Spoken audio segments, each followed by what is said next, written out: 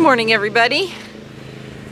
My name's Cecilia, and my family and I homestead in eastern North Carolina. We are going to move the goats, which we've done before, and you've seen that we move them through the woods, but I've never really explained about moving Premier1 fencing through the woods, just on the areas that are cleared and easy to do.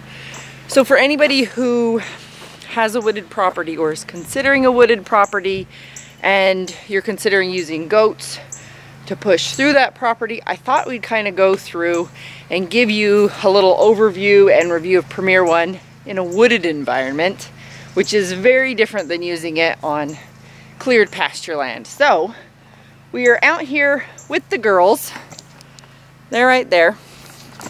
Matt's taking the chainsaws and all the stuff we need, and I'm going to explain how we do this.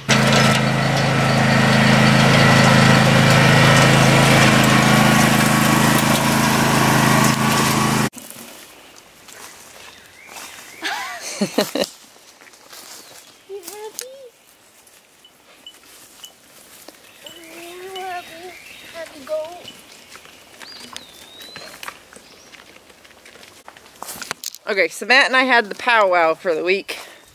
We have to move them every week. The forage with 2 strands of, what is that, 165-foot netting only lasts these goats about a week, depending on how much forage is in there.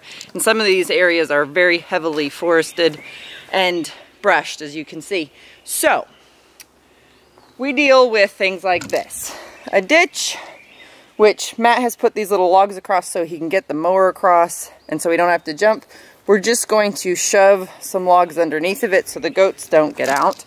But the path is going to go, it's hard to see this, right that way.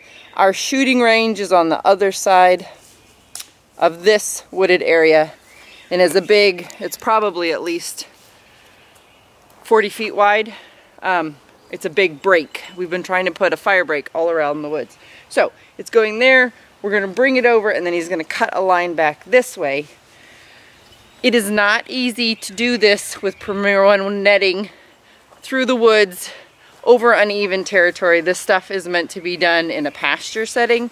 However, it is doable. So as we set the fence back up, I'm going to kind of go through all the little challenges we meet and how we overcome them. That way, if you're going to do it and you're thinking, oh, it's too hard, it's not worth it, it is worth it. It just takes a little patience and MacGyvering. So Matt's about got the chainsaw ready and we're going to start cutting stuff.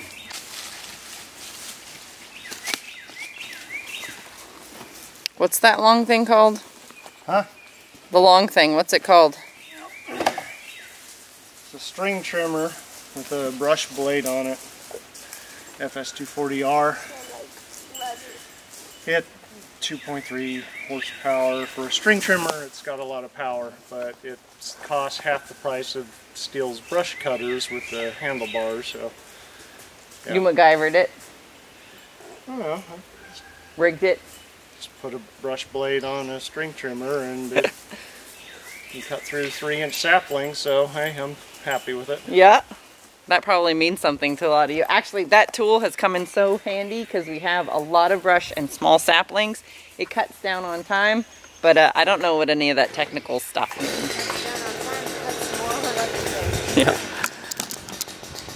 Okay, so we have gone through with the chainsaw and whatever that other thing is that he uses, and then Corbin used the push lawnmower. Cut our path here. It goes back over the ditch that way and comes. All this stuff is going to be theirs. They're going to love it. So hopefully we have enough netting. If not, we may have to grab a second roll, or a third roll, but we hate doing that.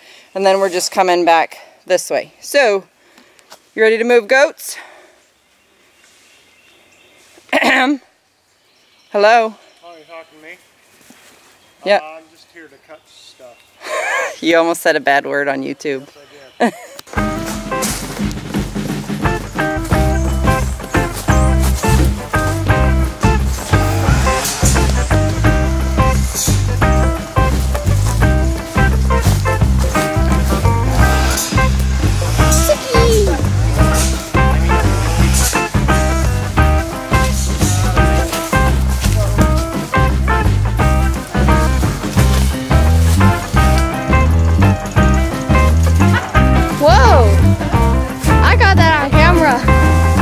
Good job, Hazel!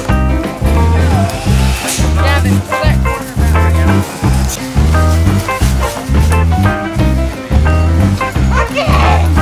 She didn't jump, that's for sure.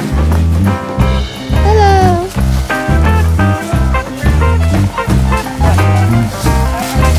Jumping over the ditch. I'll explain what we're doing. Okay, so we've got one strand of fence up. We never set the fence here. Hopefully, it's so dark under here you can see why we're trying to clear it out, because there's so much growth that sunlight really doesn't get here. Doesn't grow grass or anything. Just grows shrubs and weeds. So the kids are gonna grab the second line of fencing. Fingers crossed, I think we'll make it. But we never set it perfectly the first time. It will take much longer. My recommendation is, if you're moving through woods, is just go set your stakes, and then you can walk behind and make everything nice and tight. That's kind of the approach we have. We tried originally to just set each post perfectly, and it ended up taking so much longer. So we just walk it out, set the stakes up, make sure our fence is where we want it, and that it will be clear so that it won't ground out. And then we go back and we tighten everything up. So we'll get the second line out, and then we'll show you how we do that. Everything is up. I'm gonna take you to the fence line real quick, but this little shade awning thing works pretty good. Hazel's being ridiculous. She's trying to stand on the skeleton of it, and I called her a nut, and Corbin goes, "Hey, isn't that a hazelnut?" So now we're calling her Hazelnut. But anyway, that works really well in mild conditions, which it is right now. We get a little rain from time to time and a little wind.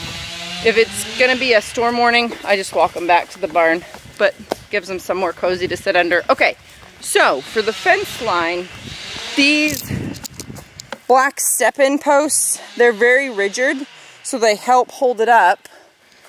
We usually do that toward the corners, and I say toward the corners because this fence is honestly easier to set up if you don't have corners, which when we're going through the woods, it's difficult to set a perfect corner, so it works well with there being little bends in it. Everything sets pretty straight, so we use those in the saggy parts. And then, so we use those in the saggy parts, and where we're able to, we also tend to use the trees, because where the fence would lean in, you can just tie off to a tree, and then it all sits relatively straight. 2 strands of 165 was perfect. There's a ton of foliage in here, not to mention, if you look up, there's a ton of foliage up there on these smaller trees that are gonna get cut down anyway. So we usually let them come in, clear out what they want to. We'll come back probably in about 3 days, cut the small trees down. That buys us another 3 to 4 days, and then we move them at the end of the week.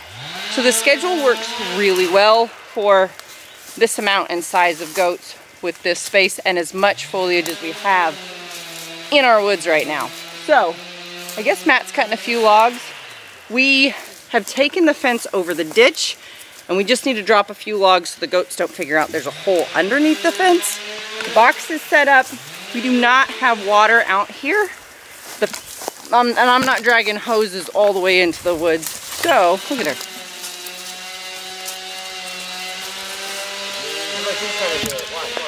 I know.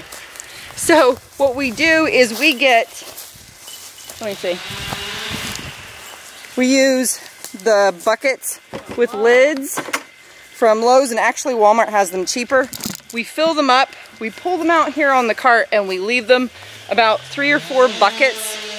Since it's so nice and cool in these woods, will last these girls all week, if not a little bit more. We have little feed pans. We have their minerals in those pans. They get fed their feed. Why are you eating my pants?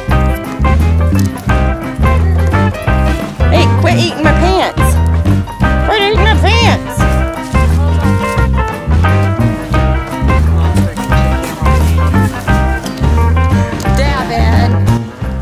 Davin's being bad. Anyway, and in the summer, hey Aspen girl, it's nice and cool and shady for Aspen, huh? It's so nice in here.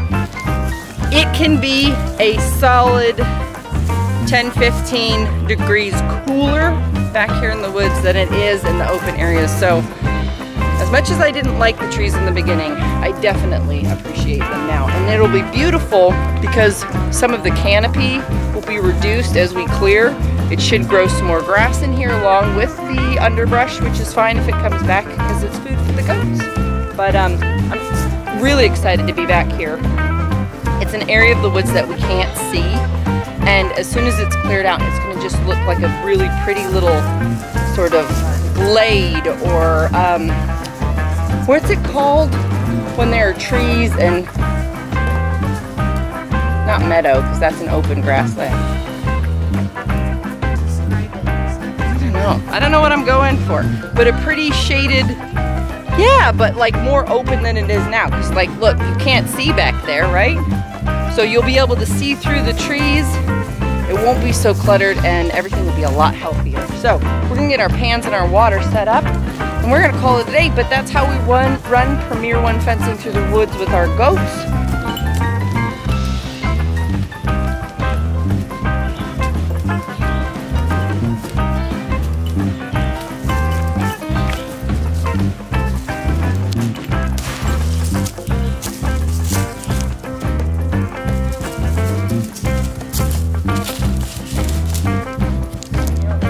Yeah, hang on. Okay, they are happy and content.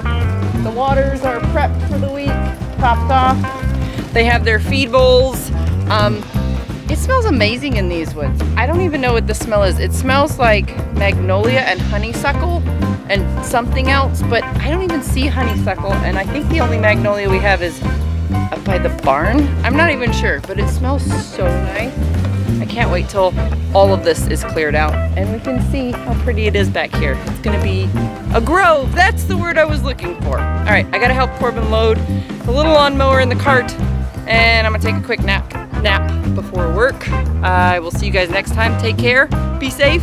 Thank you for watching and I'll see you on the next one.